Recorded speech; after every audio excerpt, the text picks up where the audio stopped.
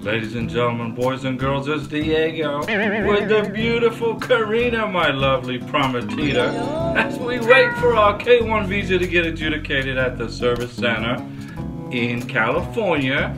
And I'm in the United States. I am living in Florida, in the Panhandle near Pensacola, north of Navarre Beach. And Karina, a beautiful lady from Caracas, Venezuela, is living in Bogota, Colombia, as a legal resident since 2018.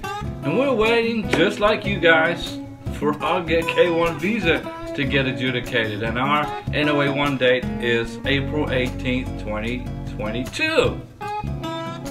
Now, this video is what happens if your beneficiary gets pregnant while you go visit her, Mr. American Citizen, Mr. Sponsor. What happens to the status of that child?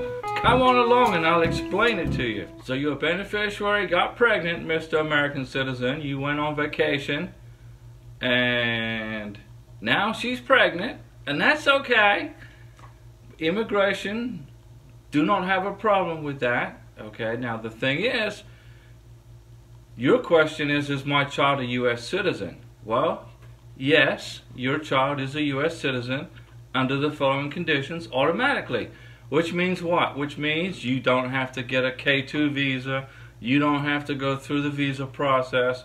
All you got to do is register the baby at the U.S. Embassy from the birth certificate with your name on the birth certificate, Mr. American Citizen. You register the birth at the U.S. Embassy, and that will grant the baby citizenship for United States. But listen up to this information. This is very important, okay, to qualify. Number one, there must be a blood relationship between you, Mr. American Citizen, and the child. And this is established by clear and convincing evidence, okay? And, you know, you got to prove that the child is yours, Mr. American Citizen. Okay, you can do this through a DNA test. You know, your name is on the birth certificate, etc. There's various ways you can do it. Now, the U.S. government, in order for your child to get a passport, a U.S. passport, to fly to the United States, you, Mr. American Citizen, must agree to the following. Now you've established the proof that your child belongs to you. You, Mr. American Citizen, must agree in writing that you will take financial care of your child until he or she reaches the ripe old age of 18 years of age. Okay? You got to put it in writing, and you have to sign a letter promising and declaring to the immigration officer at the embassy you're going to take care of your child financially and otherwise until he or she is 18. Okay? You also acknowledge under oath and in writing the paternity of the child. Okay? So you're going to swear under oath to the immigration officer that that little baby in your arms, that beautiful little baby, belongs to you and your beautiful beneficiary under oath. Alright? Now the immigration officer at the embassy didn't make all this stuff up out of his, he didn't pull out this requirement out of a hat. Okay? This is the U.S. Congress.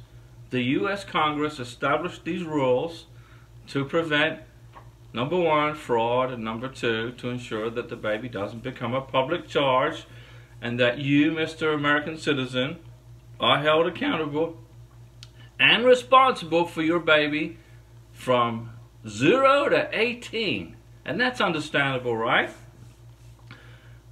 So basically you're going to write a letter and you're going to say, yeah, this is my child. You're going to swear an oath to the immigration officer, and you're going to promise to support the child in writing, financially and otherwise, until he or she is 18 years of age.